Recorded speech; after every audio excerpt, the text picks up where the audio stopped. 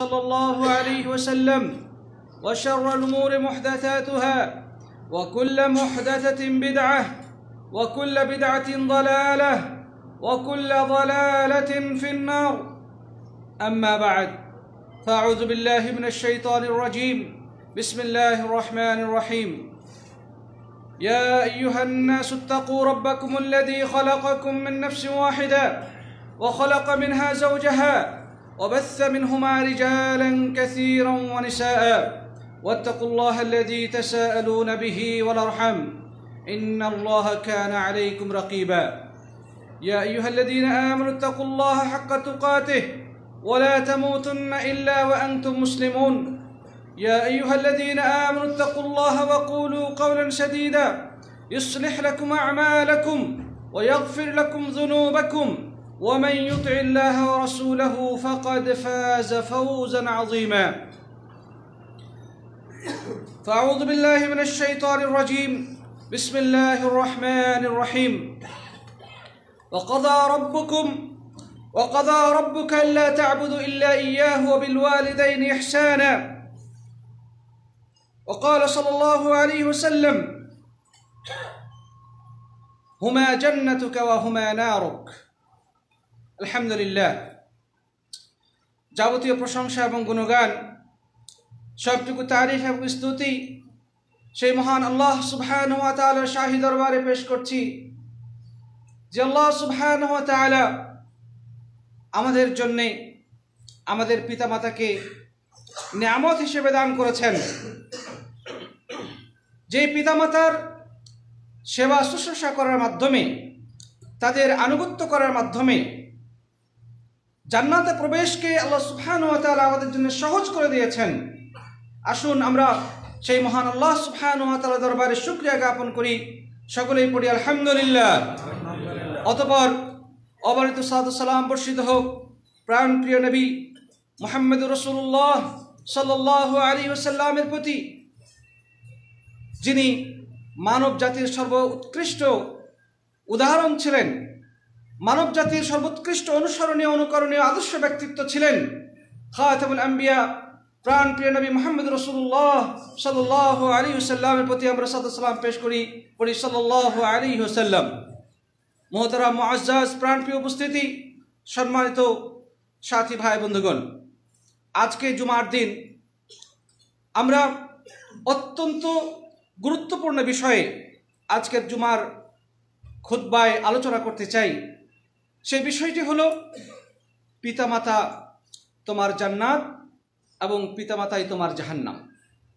অর্থাৎ পিতামাতার সেবা শুশ্রূষা করার মাধ্যমে এবং তাদের আনুগত্য করার মাধ্যমে যেভাবে একজন মানুষ জান্নাতে প্রবেশ করতে পারে, ঠিক তদ্রূপ তাদের অবাধ্যতা এবং তাদেরকে কষ্ট দেওয়ার কারণে একজন মানুষ জাহান্নামে নিক্ষিপ্ত হতে পারে। সাথী বন্ধুগণ, বিষয়টি সহজভাবে দেখার কোনো সুযোগ নেই। আমাদের এই মুহূর্তে মনে পড়ছে জনম দুঃখিনী সেই মায়ের কথা, যেই মা কত কষ্ট করে দীর্ঘ প্রায় 9 মাস আমাকে আপনাকে তার দেহের ভিতরে, তার পেটের মধ্যে ধারণ করেছিলেন। কত কষ্ট যে স্বীকার করতে হয়েছে, কত যন্ত্রণা তাকে সহ্য করতে হয়েছে, এটা একমাত্র মাই বলতে পারবে। পৃথিবীর কোনো মানুষ সেটা জানে না, জানা সম্ভব নয়।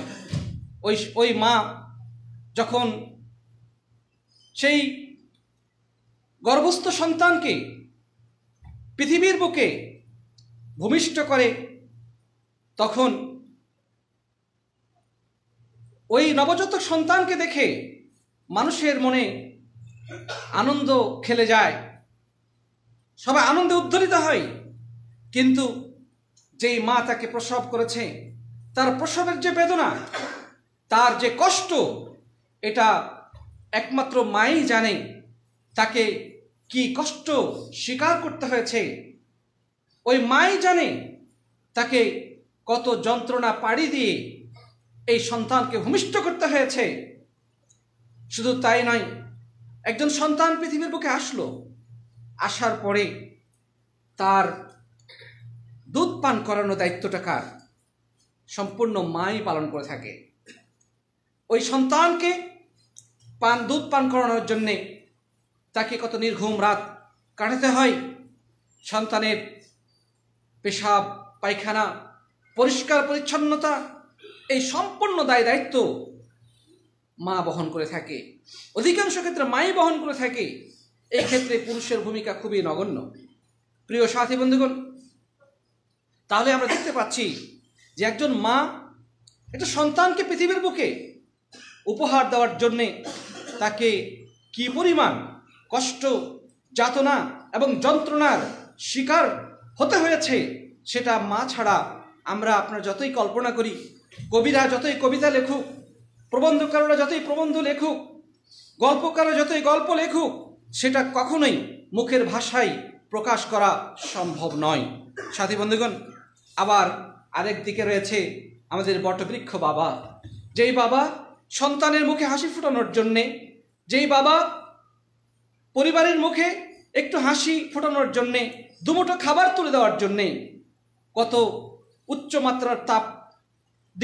উচ্চমাত্রার তাপ সহ্য মাথায় নিয়ে কষ্ট সহ্য করে রাতকে দিন, দিনকে রাত বানিয়ে মাথার ঘাম পায়ে ফেলে নিজের আরামের দিকে খেয়াল না করে কষ্ট পরিশ্রম করে অর্থ উপার্জন করেছে। কেন? খোঁজ নিয়ে দেখেন, একজন পিতা যে পরিমাণ কষ্ট পরিশ্রম করে টাকা পয়সা উপার্জন করে, সে কয় টাকা নিজের জন্য খরচ করে? সেই তার পুরাতন জামা পরেই সে বছরকে বছর কাটিয়ে দিচ্ছে। সে স্যান্ডেল কখন কিনেছিল, স্যান্ডেল ছিঁড়ে যাচ্ছে, এদিকে খবর নেই। প্রিয় ভাইরা আমার, ভোগ বিলাস কি সে ভুলে গেছে? কিসের জন্যে? আমার আপনার জন্যে, সন্তানদের জন্যে, পরিবারের মুখে হাসি ফোটানোর জন্যে। সাথী ভাইরা আমার, সুতরাং বাবা এবং মা তারা দুজনেই প্রতিটি সন্তানের পেছনে কি পরিমাণ কষ্ট সহ্য করে, এটা বাবা মা ছাড়া কেউ বলতে পারবে না। সাথী বন্ধুগণ, তাহলে এখন আমাদের জন্যে ওই বাবা মার প্রতি কোনো দায়িত্ব নেই? ওই বাবা মার প্রতি আমাদের কি কোনো কর্তব্য নেই? আজকে দুর্ভাগ্য হলেও সত্য, যেই সন্তান মায়ের দুধ পান করে বড় হয়েছে, পিতার কোলে পিঠে চড়ে মানুষ হয়েছে, মায়ের গর্ভ থেকে মাকে কত কষ্ট দিয়ে পৃথিবীর বুকে এসেছে, সেই সন্তান মাকে বয়স যখন বাবা এবং মায়ের যখন বয়স হয়ে গেছে, তখন ওই সন্তানের কাছে এই বাবা মা অনেক ভারী হয়ে গেছে, অনেক কষ্টকর হয়ে গেছে এদের সাথে উঠা বসা করা। বাবা মা সারাদিন ঘ্যান ঘ্যান করে, বাবা মা এটা চাই ওটা চাই, বাবা মার কোনো খবর আমাদের আরামে এসে কোনো খোঁজ রাখে না, শুধু নিজের চিন্তা করে।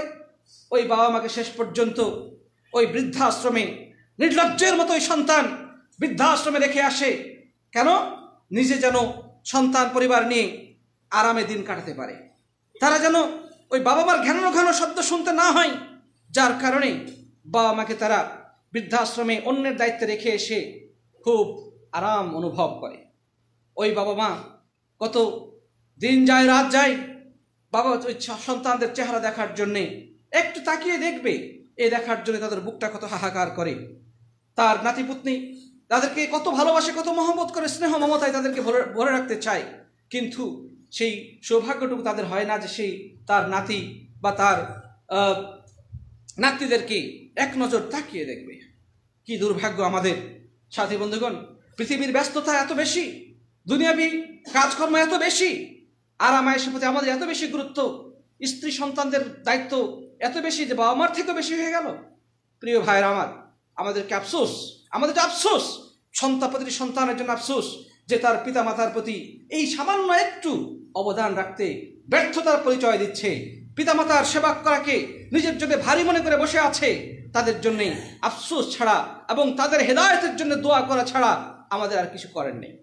সাথী বন্ধুগণ, আল্লাহ রাব্বুল ইজ্জাত ওয়াল জালাল পৃথিবীর বুকে বাবা মাকে যে সম্মান দিয়েছে, পিতামাতার যে সম্মান দিয়েছে, সেটা আর কারো ব্যাপারে এত সম্মান দেওয়া হয় নাই। আমরা কোরআনে কারিমে আয়াত এবং হাদিস দেখলে সেগুলো স্পষ্ট ভাষায় বুঝতে পারবো। প্রিয় ভাইরা আমার, আল্লাহ রাব্বুল ইজ্জাত ওয়াল জালাল কোরআনে কারিমের মধ্যে সুস্পষ্ট ভাষায় বলেছেন, ওয়াকাদা রাব্বুকা আল্লা তা'বুদু ইল্লা ইয়্যাহ ওয়া বিল ওয়ালিদাইনি ইহসানা। আল্লাহ সুবহানাহু ওয়া তাআলা বলেছেন যে ওয়াকাদা রাব্বুকা, তোমার প্রতিপালক এই ফয়সালা দিয়ে দিয়েছেন, এই সিদ্ধান্ত দিয়ে দিয়েছেন, আল্লা তা'বুদু ইল্লা ইয়্যাহ, যে তোমরা কেবলমাত্র শুধুমাত্র তোমাদের প্রতিপালকের ইবাদত করবে, তার দাসত্বকে তোমরা বরণ করে নেবে। এটা হচ্ছে 1 নম্বর সিদ্ধান্ত। ওয়াবিল ওয়ালিদাইনি ইহসানা, এরপরে বলা হলো এরপরে তোমরা তোমাদের পিতামাতার প্রতি সবচেয়ে সুন্দর আচরণ করবে, সবচেয়ে ভদ্র আচরণ করবে, সম্মানজনক আচরণ করবে। এটা আল্লাহর পক্ষ থেকে সাত আসমান থেকে ফয়সালা পুরো মানব জাতির জন্য, যে ইবাদত করতে হলে শুধু আল্লাহর ইবাদত করবে এবং পিতামাতার সাথে সর্বোচ্চ সদাচরণ তোমরা করবে। শুধু তাই না, আল্লাহ সুবহানাহু ওয়া তাআলা বলছেন যে ইম্মা ইয়াবলুগান্না ইনদাকাল কিবারা আহাদুহুমা আও কিলাহুমা ফালা তাকুল লাহুমা উফফিন ওয়ালা তানহারহুমা ওয়া কুল লাহুমা কাওলান কারীমা। আল্লাহ সুবহানাহু ওয়া তাআলা বলছেন, পিতামাতা দুজনের মধ্যে দুজনেই অথবা একজন যদি তোমার কাছে থাকে এবং তারা বয়োবৃদ্ধ হয়ে যায়, বয়স্ক হয়ে যায়, তাহলে তোমাদের কি দায়িত্ব? ফালা তাকুল লাহুমা উফফিন, এমন কোন শব্দ উচ্চারণ করবে না তাদের সামনে যে তাদের ভিতর থেকে একটা উফ শব্দ বের হয়ে আসে। কষ্ট, উফ মানে কষ্টদায়ক শব্দ। তুমি এমন কোনো কথা বলবে না, এমন কোনো আচরণ তুমি তার সাথে করবে না যেই আচরণের কারণে বাবার ভিতর থেকে একটা হাহাকার নিঃশ্বাস বের হয়ে আসে, উফ, অথবা মায়ের ভিতর থেকে একটা হাহাকারমূলক শব্দ উচ্চারিত হয়। আল্লাহ সুবহানাহু সে বলে শুধু ক্ষান্ত হন নাই, ওয়ালা তানহারহুমা, খবরদার তাদের সাথে ধমকের স্বরে কথা বলবে না, ধমকের স্বরে কথা বলবে না। কিভাবে কথা বলবে? ওয়া কুল লাহুমা কাওলান কারীমা, তাদের সাথে সম্মানজনক কথা বলবে। তোমার যে কথার মধ্যে সম্মান প্রদর্শিত হবে, যেই কথার মাধ্যমে বা আমাকে রেসপেক্ট করা হবে, এই ধরনের রেসপেক্টেবল ওয়ার্ড ইউজ করে, সুন্দর শব্দ ব্যবহার করে, সম্মানজনক শব্দ তার সামনে তুমি প্রয়োগ করবে। প্রিয় ভাইয়েরা আমার, আল্লাহ রাব্বুল ইজ্জাত ওয়াল জালাল শুধু তাই নয়, আরেক জায়গায় বলছেন ওয়া'বুদুল্লাহ ওয়া লা তুশরিকু বিহি শাইআ ওয়া বিল ওয়ালিদাইনি ইহসানা, যে তোমরা আল্লাহর ইবাদত করো, আল্লাহর সাথে অন্য কাউকে শরীক করবে না এবং পিতামাতার সাথে সুন্দর আচরণ করো। এখানেও দেখা যাচ্ছে যে আল্লাহ রাব্বুল আলামিন ইবাদতের পরপরই যে জিনিসটি বলা হয়েছে, পিতামাতার সাথে সবচেয়ে সুন্দর আচরণ করার নির্দেশ। প্রিয় ভাইরা আমার, আল্লাহ সুবহানাহু ওয়া তাআলা জায়গায় বলছেন ওয়াসাইনাল ইনসানা বিওয়ালিদাইহি হুসনা, আমি মানুষের কাছে এই ওসিয়ত করে দিয়েছি, এই নির্দেশ প্রদান করেছি যে তারা যেন পিতামাতার সাথে সুন্দর আচরণ করে।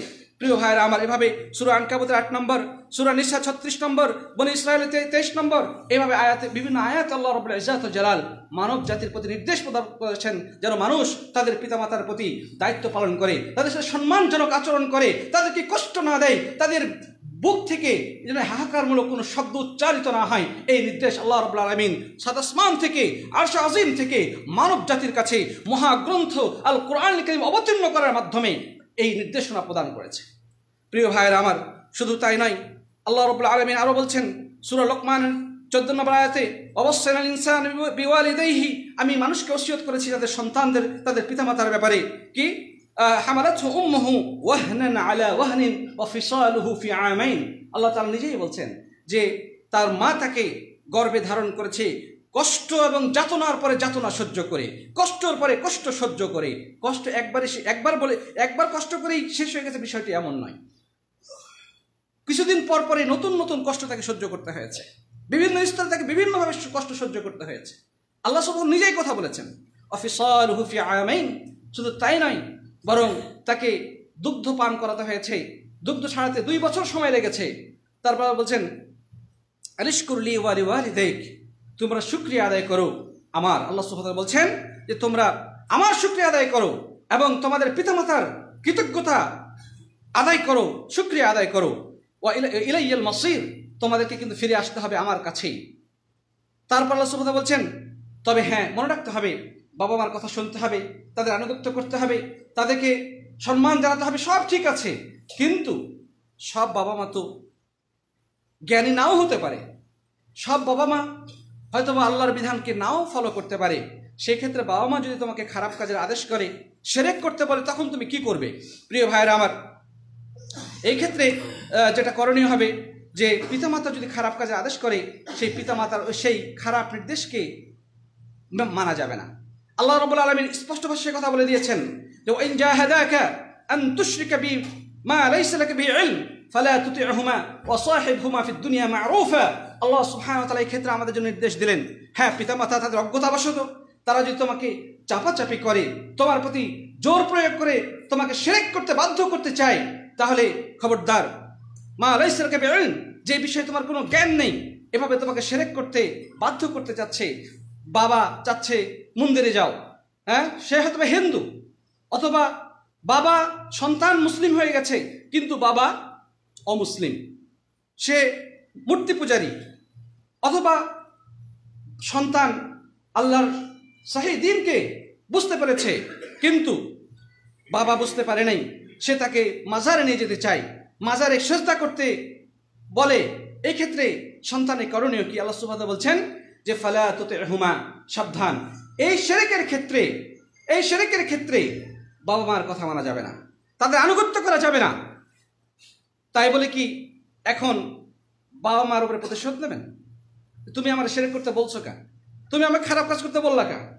পিটানি দিবেন, মাইট দিবেন? প্রিয় ভাইরা আমার, আল্লাহ সুবহানাহু ওয়া তাআলা সে কথা বলে দিলেন ওয়াসাহিবহুমা ফিদ দুনিয়া মা'রুফা, দুনিয়াতে তার সাথে সদাচরণ অব্যাহত রাখো, তার সাথে সুন্দর আচরণ অব্যাহত রাখো, খারাপ আচরণ করার কোনো সুযোগ নেই, তার সাথে ভদ্রতা তোমাকে বজায় রাখতে হবে। হ্যাঁ বাবা অজ্ঞতাবশত তোমাকে খারাপ কাজ করতে বলেছে, আল্লাহর সাথে শিরিক করতে বলেছে, সেটা তো জানা নাই, সে অজ্ঞ, তোমার কাজ হবে তার সাথে দুনিয়ায় ভালো আচরণ করো, তাকে বলো হে বাবা তুমি যে কথা বলেছো এটা ঠিক না, কোরআন সুন্নাতের সাপোর্ট করে না, এটা আল্লাহর সাথে শিরিকের ভয়াবহতা অনেক বেশি। কেউ শিরক করলে আল্লাহ রাব্বুল আলামিন তাকে জাহান্নামে আগুনে নিক্ষেপ করবে, কেউ শিরক করলে আল্লাহ রাব্বুল আলামিন তাকে জান্নাত থেকে বঞ্চিত করবেন, কেউ যদি শিরক করে ইসলাম থেকে বহিষ্কৃত হয়ে যাবে। এভাবে তাকে আপনি বোঝাতে থাকেন, তাকে আপনি নসিহত করেন, কিন্তু তার সাথে খারাপ আচরণ, রূঢ় আচরণ করার কোনো সুযোগ নেই, তার প্রতি আঘাত করা, তার মনকে ক্ষতবিক্ষত করার কোনো সুযোগ নেই। সে খারাপ কাজ করতে বললে আপনি করবেন না, তবে তার সাথে দুনিয়াবি যে সদাচরণ, খরচ, তার সেবা করে যান। সুবহানাল্লাহ। অনেক মানুষ আছে আমার বাবা খারাপ, হ্যাঁ মা খারাপ, সুতরাং আমাদের সাথে খারাপ আচরণ করতেছে না, তারা খারাপ হোক, কিন্তু সে এই খারাপের জবাব দিয়ে আল্লাহর কাছে সে করবে।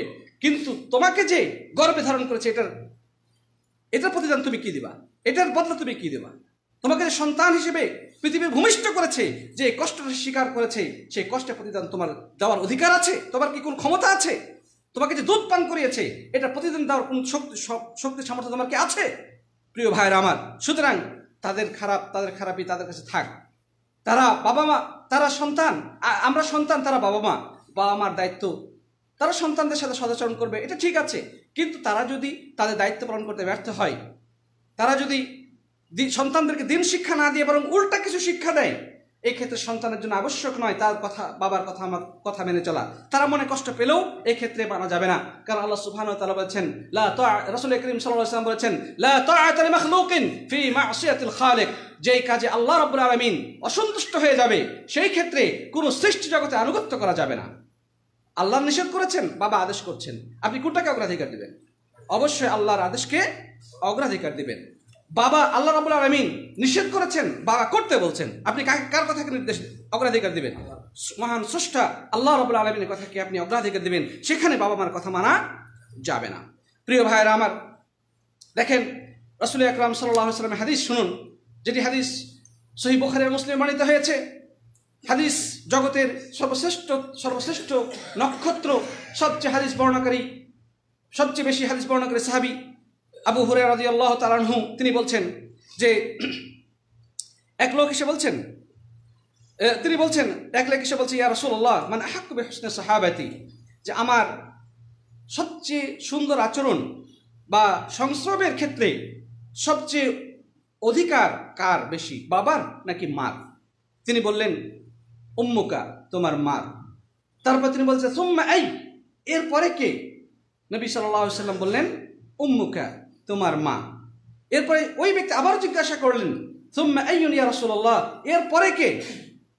তিনি বললেন তোমার মা। তিনবার বললেন যে তোমার মার অধিকার তোমার সর্বোচ্চ সুন্দর আচরণ পাওয়ার ক্ষেত্রে তোমার মার অধিকার 3 গুণ। 3বার তিনি কথা বললেন। তারপর তিনি বললেন, ওই সাহাবী বলছেন এরপরে কে হে আল্লাহর রাসূল? তিনি বললেন আবুক, তোমার বাবা। 4র্থবারের বেলায় তিনি বাবাকে উল্লেখ করলেন। এখান থেকে ওলামায়ে কেরাম বলেছেন যে মার অধিকার বাবার থেকে 3 গুণ বেশি। সুন্দর আচরণ পাওয়ার ক্ষেত্রে, সদাচরণ পাওয়ার ক্ষেত্রে বাবার থেকে মার অধিকার 3 গুণ বেশি।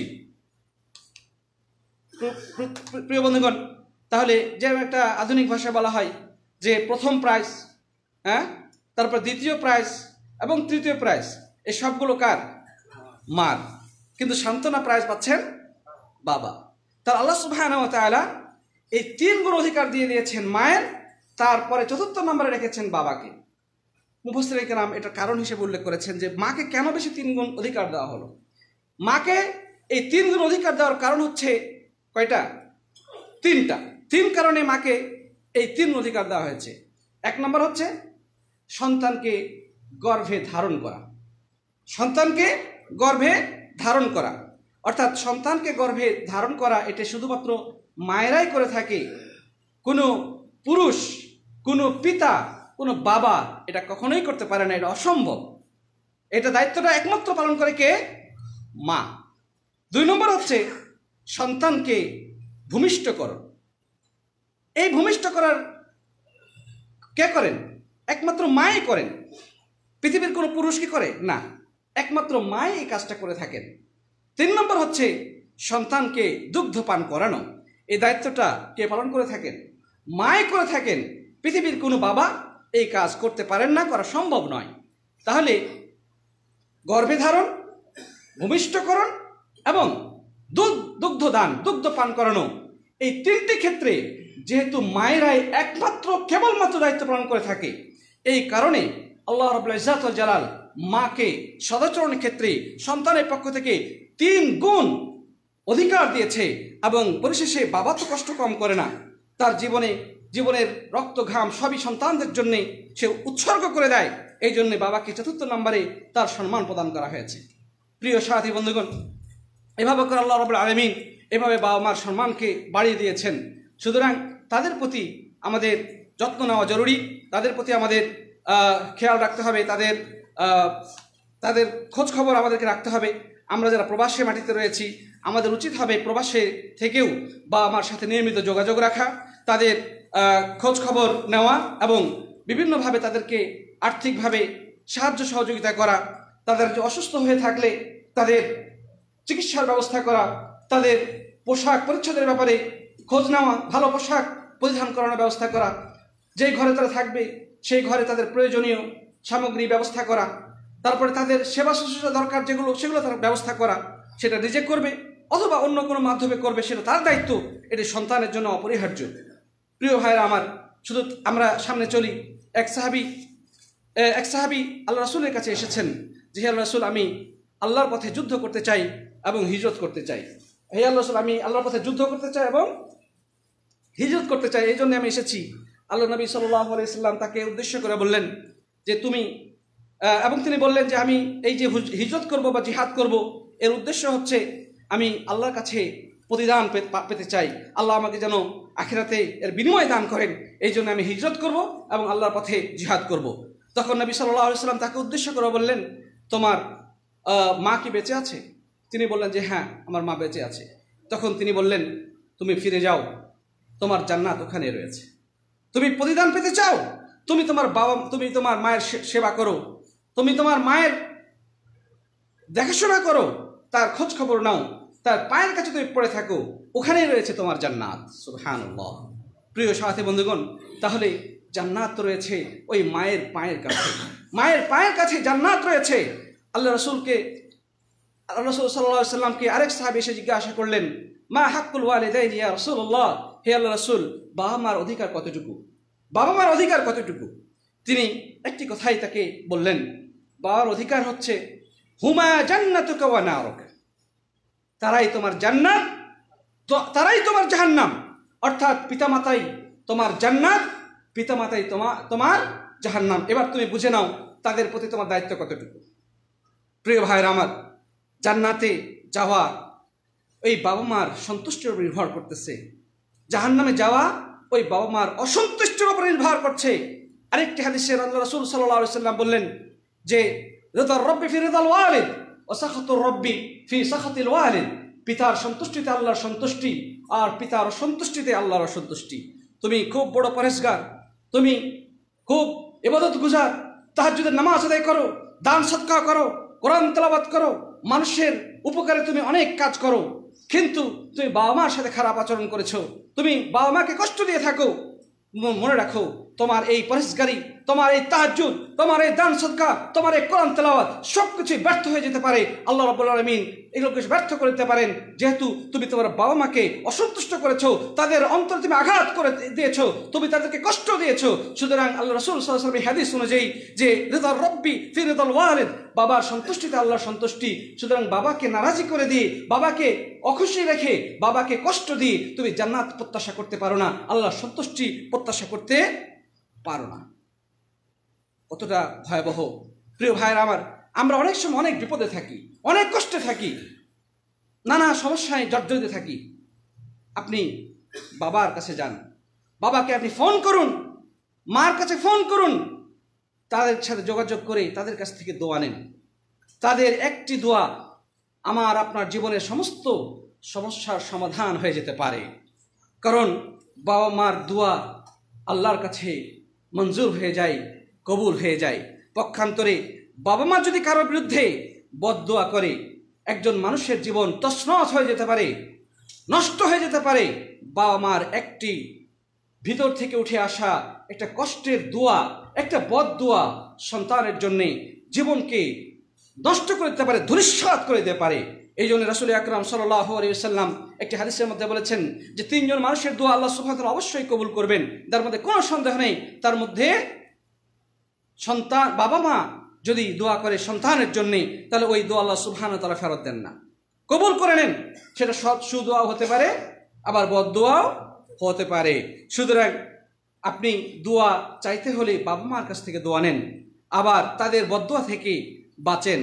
এলাকার পীর সাহেব, আপনার এলাকার পীর সাহেব, কোনো বুজুর্গ, মসজিদের ইমাম, কাবা শরীফের ইমামের ব্যাপারেও এই নিশ্চয়তা দেওয়া হয় নাই যে উনি দোয়া করলে ওর দোয়া, উনার দোয়া আপনার জন্য কবুল হবে। কিন্তু বাবা মার ব্যাপারে এই নিশ্চয় দেওয়া হয়েছে, বাবা মা যে দোয়া করে ওই দোয়া সন্তানের জন্য অব্যর্থ, সেটা অবশ্যই কবুল হবে। সুতরাং প্রিয় সাথী বন্ধুগণ, আপনি পীর সাহেব খুঁজে বেড়াচ্ছেন, আপনি পীরের দরবারে গিয়ে ছাগল, গরু, বকরি, ভেড়া, টাকা পয়সা অকাতরে আপনি ব্যয় করে চলেছেন, অথচ আপনার বাড়ির মধ্যে আপনার জান্নাতের টুকরা এই বাড়ির মধ্যে রয়েছে, তার আপনি খোঁজ খবর রাখছেন না, তার চিকিৎসার ব্যবস্থা করছেন না, তার পোশাক আশাকের খবর নেই। সাবধান হয়ে যান, জান্নাত তো পাওয়া দূরে থাক, এই কারণে আপনার জন্য জাহান্নাম হয়তো অবধারিত হয়ে যেতে পারে। জান্নাত পেতে চাইলে রাসূল বলছেন তোমার মায়ের পায়ের কাছে পড়ে থাকো, এখানেই তোমার জান্নাত রয়েছে, এখানেই তোমার জান্নাত রয়েছে। কোথায় জান্নাত খুঁজে বেড়াচ্ছ তুমি? প্রিয় ভাইরা আমার, আসুন শেষ করতে চাই আরেকটি হাদিস বলে। এক সাহাবী এসে বললেন যে হে আল্লাহর রাসূল, সবচেয়ে উত্তম কাজ কোনটি? তিনি বললেন আস-সালাতু লিওয়াক্তিহা, সময় মতো নামাজ পড়া। তারপর তিনি বললেন সুম্মা আইয়ু ইয়া রাসূলুল্লাহ, হে আল্লাহর রাসূল এরপরে উত্তম কাজ কোনটি? তিনি বললেন বিররুল ওয়ালিদাইন, বাবা মার সাথে সদাচরণ করা, পিতামাতার সেবা শুশ্রূষা করা, তাদের সাথে সুন্দর ব্যবহার করা। এটি হচ্ছে নামাজের পরেই, সময় মতো নামাজ পড়ার পরেই সবচেয়ে গুরুত্বপূর্ণ কাজ, আল্লাহর কাছে সবচেয়ে শ্রেষ্ঠ আমল। তারপর তিনি বললেন এরপরে কি হে আল্লাহর রাসূল? তিনি বললেন আল জিহাদু ফি সাবিলিল্লাহ, এরপরে হচ্ছে আল্লাহর পথে জিহাদ করা। এই হাদিসটি বুখারী মুসলিমে বর্ণিত হয়েছে আবু হুরায়রা রাদিয়াল্লাহু তাআলা আনহু থেকে। তাহলে এখান থেকে আমরা কি পেলাম? সর্বোৎকৃষ্ট আমল হচ্ছে সময় মতো নামাজ পড়া। নামাজের সময় হয়ে গেছে, সময়ের মধ্যে আপনি নামাজটা পড়ে নিন। এক সময়ের নামাজ যেন আরেক সময় না চলে যায়। অনেকে এরকম আছে নামাজে ঢিল, জোহরের নামাজ আসরের সময়, কোনোদিন পড়লো তো কোনোদিন পড়লো না, মাগরিব এসে একসাথে পড়ে নিল, কোনোদিন ফজর পড়লো, কোনোদিন পড়লো না, অথবা পড়লো মানে সকাল 10টার সময় ফজর নামাজ পড়ে নিল, ঘুম থেকে উঠে 8টার সময় পড়ে নিল না। উত্তম আমল হচ্ছে আস-সালাতু লিওয়াক্তিহা, সময়ের মধ্যেই নামাজ আদায় করা। অন্য রাওয়ায়াতে আছে যে প্রথম ওয়াক্তে নামাজ আদায় করা। 2 নম্বরে যেটা বলা হলো, রাসূল করিম সাল্লাল্লাহু আলাইহি ওয়াসাল্লাম বললেন উৎকৃষ্ট আমল হচ্ছে বাবা মার সাথে সদাচরণ করা, তাদের সাথে সুন্দর ব্যবহার করা, তাদের প্রতি আনুগত্য প্রদর্শন করা। এটা হচ্ছে আল্লাহর কাছে সবচেয়ে প্রিয় আমলগুলোর মধ্যে দ্বিতীয় পর্যায়ে। তৃতীয় তিনি যেটা বললেন আল্লাহর পথে জিহাদ করা। কাফের মুশরিকরা কোন মুসলিম দেশে যদি আক্রমণ করে তাহলে সেক্ষেত্রে নিজের জানমাল হেফাজতের স্বার্থে, আল্লাহর দ্বীনকে হেফাজতের স্বার্থে সর্বাত্মকভাবে জিহাদে ঝাঁপিয়ে পড়া, অথবা যদি মুসলিম সেনাপতি থাকে, মুসলিমদের রাষ্ট্রপ্রধান যদি মুসলিমদেরকে জিহাদের জন্য আহ্বান করে, তখন প্রতিটি সক্ষম যুবকের জন্যে ওই কাফেরদের বিরুদ্ধে যুদ্ধে ঝাঁপিয়ে পড়া, এটি হচ্ছে আল্লাহর কাছে শ্রেষ্ঠ আমলগুলোর মধ্যে অন্যতম। প্রিয় ভাইরা আমার, যাই হোক, এভাবে করে যদি আমরা পিতামাতার সম্মানের কথা আলোচনা করতে যাই বা তাদের মর্যাদার কথা আলোচনা করে যাই, আলোচনা শেষ করা যাবে না। আরেকটি হাদিস এখানে মনে পড়লো, আল্লাহ রাসূল সাল্লাল্লাহু আলাইহি ওয়াসাল্লাম বলেছেন যে লা ইয়াদখুলুল জান্নাতা সালাস, তিন শ্রেণীর মানুষ জান্নাতে প্রবেশ করবে না। এক নম্বর হচ্ছে আল মান্নান, যে ব্যক্তি মানুষের উপকার করে খোটা দেয়, সে জান্নাতে প্রবেশ করবে না। দুই নম্বর আল আক, যে ব্যক্তি পিতামাতার অবাধ্য করে।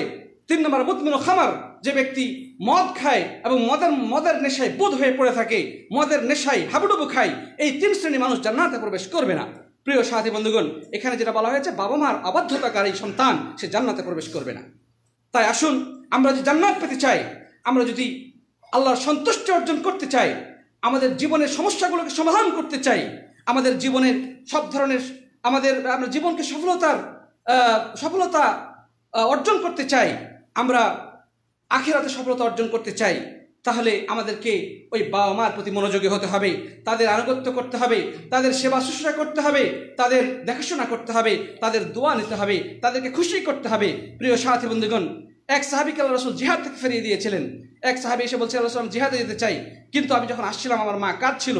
তখন তিনি বললেন যে তোমার জিহাদে যাওয়ার দরকার নেই, তুমি ফিরে যাও, তুমি তোমার মার কাছে ফিরে যাও এবং তোমার মাকে ফিরে যখন যেভাবে তুমি কাঁদিয়ে এসেছিলে, এবার তুমি তার কাছে যাও এবং তাকে হাসাও, তাকে খুশি করে দাও। প্রিয় সাথী বন্ধুগণ, তো আল্লাহ রাসূল সাল্লাল্লাহু আলাইহি ওয়াসাল্লাম জিহাদের চেয়ে গুরুত্ব দিয়েছেন বাবা মার সেবার প্রতি, পিতামাতাকে সন্তুষ্ট করার প্রতি তিনি বেশি গুরুত্ব প্রদান করেছেন। প্রিয় ভাইরা আমার, সুতরাং আমরা আজকে বাবার প্রতি আসলেই আমরা অনেক অবহেলা করে চলেছি। আমরা আল্লাহর কাছে ক্ষমা চাই, আল্লাহ রাব্বুল আলামিন যেন আমাদেরকে ক্ষমা করে দেন, আল্লাহুম্মা আমিন। আল্লাহ যেন আমাদের সবাইকে পিতা মাতার প্রতি আমাদের দায়িত্ব এবং কর্তব্য সঠিকভাবে পালন করার তৌফিক দান করেন, আল্লাহুম্মা আমিন। আল্লাহ রাব্বুল ইজ্জাত ওয়াল জালাল যেন আমাদের গুনাহগুলো মোচন করে দেন, আল্লাহুম্মা আমিন। আল্লাহ সুবহানাহু ওয়া তাআলা যেন আরও বেশি নেকির কাজ করে পিতামাতার সেবা শুশ্রূষা করার মাধ্যমে আমাদের আখিরাতের জিন্দেগিকে সাফল্যমণ্ডিত করার তৌফিক দান করেন, আল্লাহুম্মা আমিন। আমাদের সমস্যাগুলো তিনি দূরীভূত করে দেন, আল্লাহুম্মা আমিন। বারাকাল্লাহু লানা ওয়া লাকুম ফিল কুরআনিল আযীম ওয়া নাফা'না ওয়া ইয়্যাকুম বিল আয়াতি ওয়া যিকরিল হাকীম ফাস্তাগফিরুহু ইন্নাহু হুয়াল গফুরুর রহিম।